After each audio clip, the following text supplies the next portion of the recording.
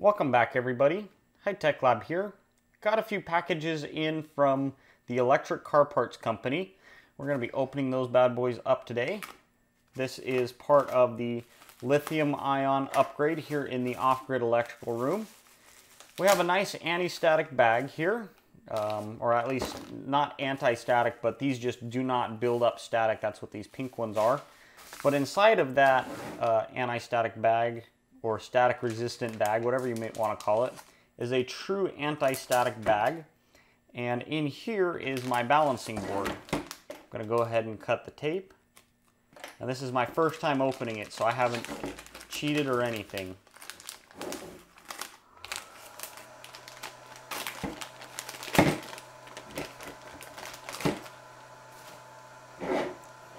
Here is my battery balancing system.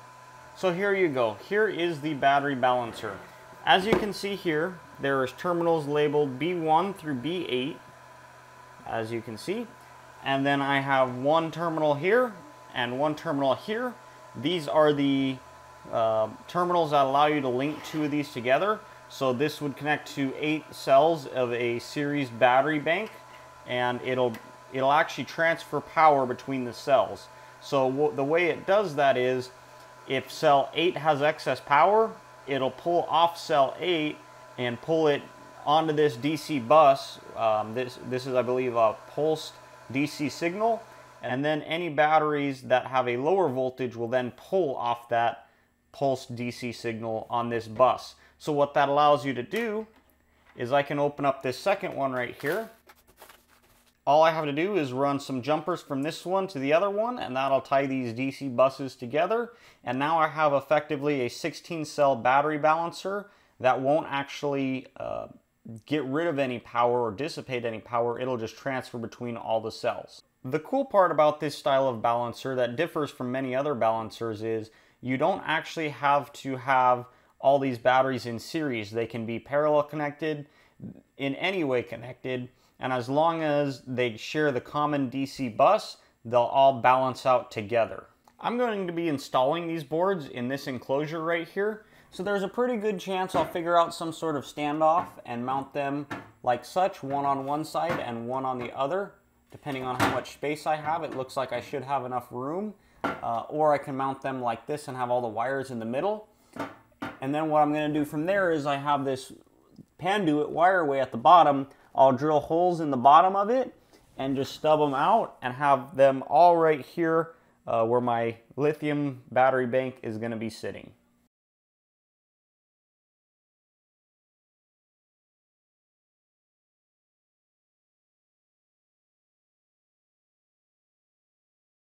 So here we are. I've got some cardboard to protect the top of the batteries. I've got a couple of pieces of seal-tight 1/2-inch RAN. All my 14 gauge wire, they're all equal length. And then if you look over here, I have my balancing boards. I went ahead and I have the wires all in here. I went ahead and drilled 4 holes for the corners, and I made these stack ups. These are all from Ace Hardware, just nylon spacers. So I'm going to go ahead and stick those in the holes and level that guy out. Go ahead and put the nuts on the bottom. Now I went ahead and put this on the bottom of this cabinet simply for the fact that I wanted to keep this back plane clear, so if I want to add more current sensors or other devices, I have space in this cabinet to do so. So I'm going to go ahead and get these wires all put on the balancers and hooked all up, and then I'll be back. Okay, so here we are on the drill press. I have a 5/64 drill bit getting chucked up. This is my chuck wrench, by the way. I took the chuck key and welded it into a extra crescent wrench. And the nice part is when you're tightening down, you can hook 2 wrenches together to get that extra torque on there. This is not really needed for this case, but sometimes when you're using those larger drill bits, they like to spin in the chuck. So I'm going to go ahead and take my bus bar, and now what I'm doing is I'm drilling this out for the balance leads. So I'm going right about center, about 1/8 to 1/4 inch of space. You should use a drill press vise when you're doing this kind of thing. I don't have one that'll work with these thin bus bars. They would just crush them. So I just have a piece of square tube so I don't drill into my drill press table. I'm set right now on the second pulley position, which is right about 2100 RPM, and I'm going to go ahead and drill this bad boy out.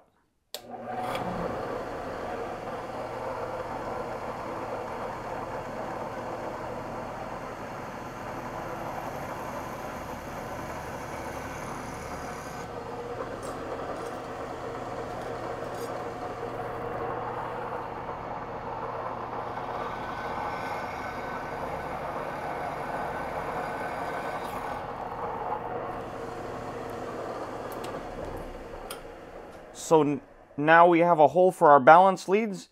We're good to go back into the electrical room. So I've actually moved ahead quite a bit. I got all the balance leads in. I have these little ring terminals on here and the tiny 632 bolts and nuts. So all these balance leads go back through into the balancers in the control cabinet with the wires all equal length. And not only did I crimp these terminals, but I also went ahead and soldered them to get especially good connection. The way this is set up, here's our battery negative, and we swing around through here, snaking back and forth through all the cells and then come back down through, and that's how we were able to pull off right here, positive and negative at the center, just like I had planned on. And the reason that's nice is, like I said in the other clips, I'm right here at my bus bars, ready with a short piece of wire connected on, ready to go, tied in with the rest of the system. So I'm going to do a voltage reading. By the way, we're charging now at right about 40 amps, which is quite a bit.